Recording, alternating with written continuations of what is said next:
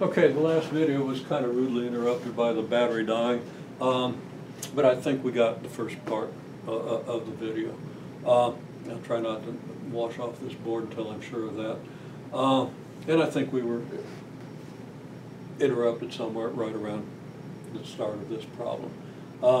I knew the battery was dying, but I knew that it had been on long enough that that was a possibility. Anyhow, so again, our problem is, if this system reduces to this form, then what is the value of K? And I was commenting that this is optional for the 177 students. The last 15 minutes of class is optional, but encouraged. And I think we got that. So what is the value of K? Actually, it's not very well stated, as I was saying just about the time the video died. The better way to have stated that would be what are the possible values of K, because there might be more than one. And in this case, I believe there will be.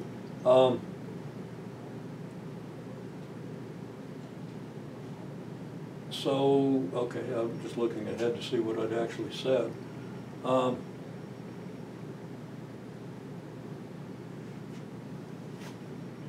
Yeah, I'm not sure I completely answered the question. It's implicit, but we'll get to it. Okay.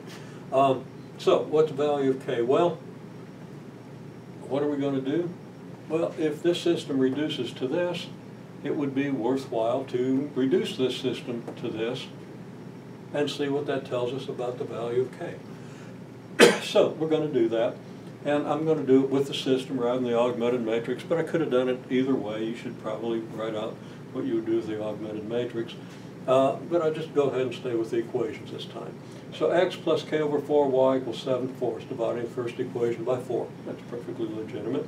Second equation isn't yet changed, but now we're going to take the second equation and subtract 3 times the first, and that'll have the effect of eliminating x. So we do that, and we get this. Okay? And just a quick explanation. Negative 3 times k over 4 is negative 3k over 4. Adding that, so we have negative 3k over 4 times y. Adding it to negative 5y gives us what? Negative 5 minus 3k over 4 times y. Very simple. And then negative 3 times 27/4 is 21/4. 2 is, that would be negative 21/4. 2 is 8/4, 21 and 8. Negative 21 and 8 is negative 13, so we have negative 13/4. Assuming I've done that correctly, check my arithmetic. What do we do now? Well,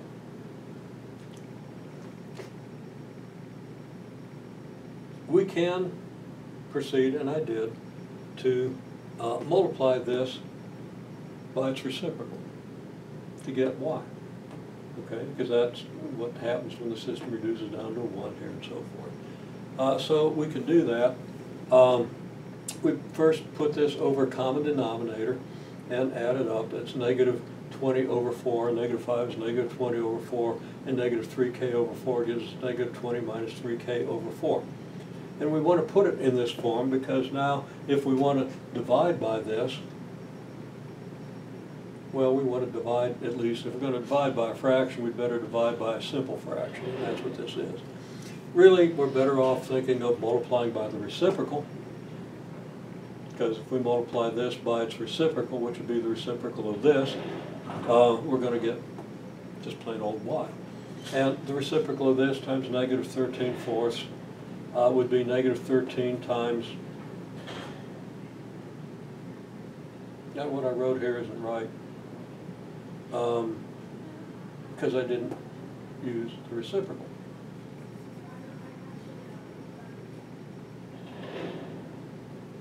So I didn't do it. So this is actually wrong, easy to correct.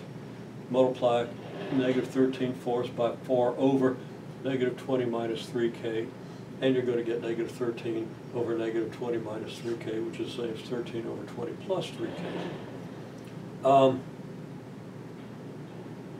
However, having made that error, the idea is still okay, as long as it's legal to divide by this. Okay, so at this stage we say, well, yeah, that was fine, we can divide by this, but there's one number we can't divide by, and that's 0. Okay, we can't divide by 0, so this thing that we're trying to divide by can't be equal to 0. So I say it's second times this. It's actually second divided by this. So I'll kind of correct that and do a quick blurb on it. But again, it's not valid if this thing here is 0. So this can't be 0. Okay, and which means, of course, that the coefficient of y can't be 0. Because the coefficient of y is 0, you don't get a 1 here, you get a 0. Okay. So this can't be 0 for two reasons. One is, if it's 0, you can't divide both sides of the equation by it, because division by 0 is undefined. And it can't be 0 because, presumably, you get this form, which would have a 1 in front of y. And when you got a 0 in front of y, you're not going to get a 1. So the question then is, the central question is, what value of k makes this 0, or what values of k make this 0? Well, we see that this quantity, and I use this form of it, equals 0 if 20 plus 3k, the numerator, is 0. If the numerator isn't 0, the fraction isn't 0. And that's if k equals negative 20/3. So we can say if k equals negative 20/3, the system reduces to this. I didn't finish this with our last statement, which would be that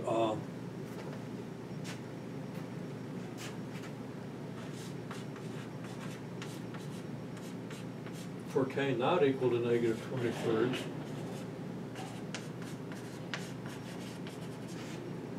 the system will reduce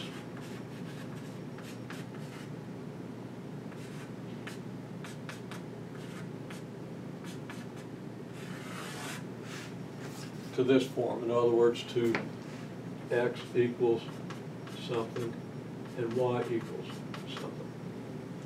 Okay. As long as you don't get a 0 here, you're okay. As long as you don't have to divide by 0, you can complete the reduction of the solution of the system. Okay, so this error doesn't change that fact, but I'm going to correct this error and just do a 10-second video pointing that out.